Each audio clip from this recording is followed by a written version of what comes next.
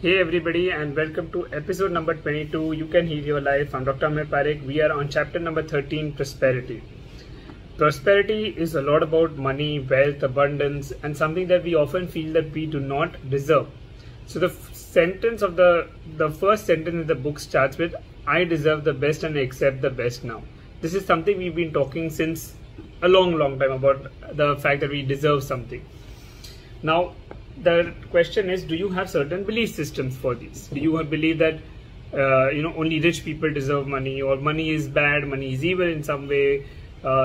People who are making a lot of money are very greedy, or there's always going to be a lot of corruption, or money comes and goes, or people have to keep struggling for money. You have to work really hard for money, or you don't deserve enough money. You should not give money to others because it will never come back. Well, all these are negative beliefs regarding money, prosperity, abundance.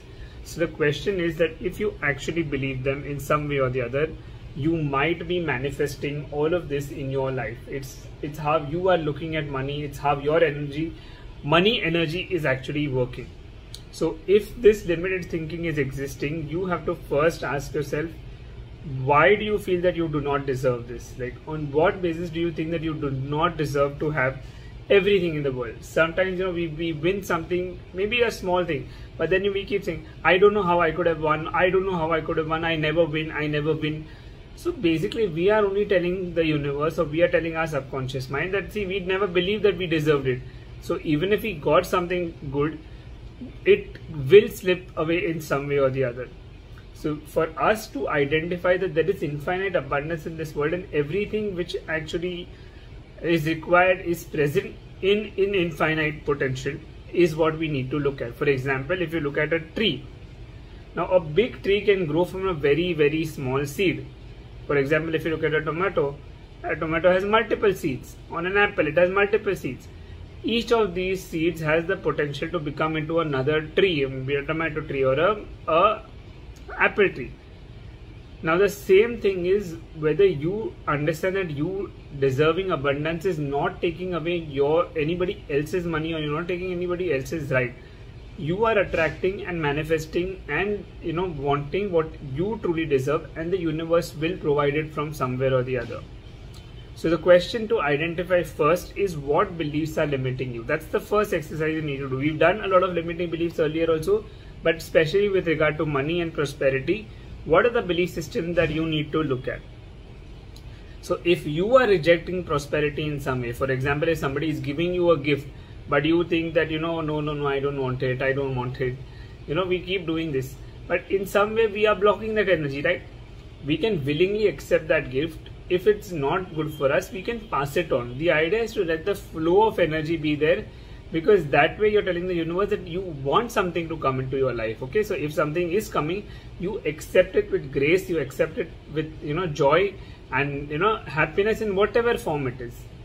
Don't sit and criticize that, this is not what I wanted, or this is not perfect, or something on those lines.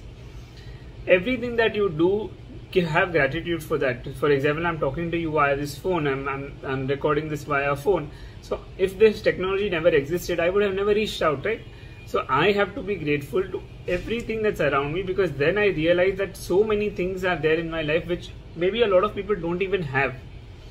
Secondly, you need to make room for the new. What is making room for the new? You actually start clearing and decluttering your room, your closets, your wardrobe, your house, your stationery, whatever is old, you start clearing this out.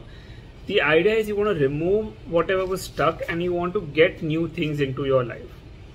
So the more you have space for something new to come in, the more likely that something new is going to come in.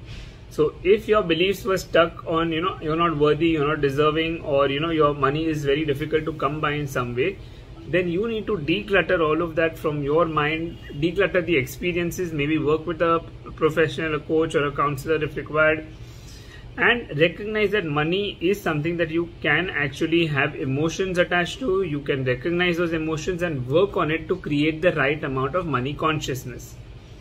Now, money consciousness starts on a very deep level. So the first thing, when we are talking about gratitude, we are going to start having gratitude for every bill, every expense that we make along with the income that comes in. For example, if you're traveling by a taxi or a cab, you're going to have gratitude that the taxi driver brought you to the destination, that you paid the taxi driver for his services. Same way, any bills that come to you, the fact is that you're getting a bill means you have that amenity available to you, you have that service available to you.